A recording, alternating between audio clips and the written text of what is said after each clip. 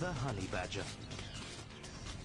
This little beast has made the Guinness Book of Records as the most fearless little animal in the world. With their distinctive jog trot, honey badgers can range over distances as great as 40 kilometers a day on their hunt for food. Insects, rodents, birds, all are consumed by this animal, reputed to be Africa's most fearless.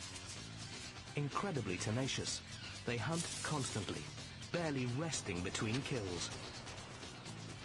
These terrors are very well adapted to the digging lifestyle, with their powerful, stocky build, broad muscular back, and formidable foreclaws.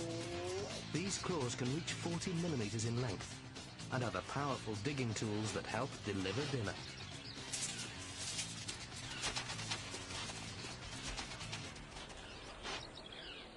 These long claws can rake up to 50 holes per session, breaking open the nests of their potential prey.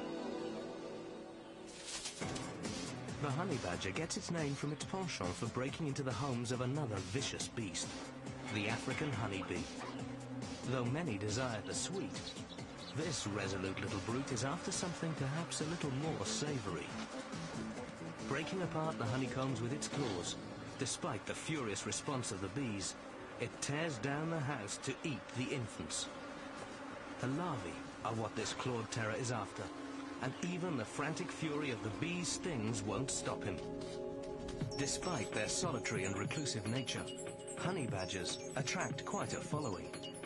These pale chanting goshawk groupies have talons of their own, but their talons are more suited to snatch than to claw the earth, so they let the honey badger do the work for them.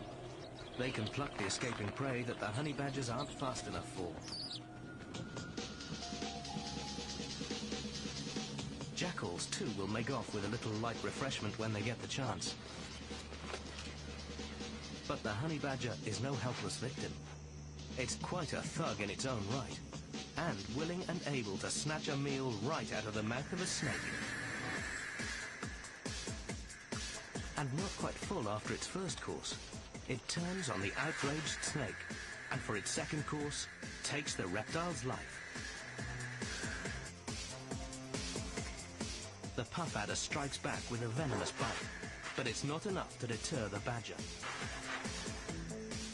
At least not until the toxin begins to course through his system. His cheek starts to swell, and he collapses. The snake may have struck a deadly blow. But though this clawed terror isn't immune to the snake's venom, he does manage to recover. He wakes up, shakes off his hangover, and casually resumes his grim and deadly meal. And the following day, he trots on to continue his terrible clawing through the savannah.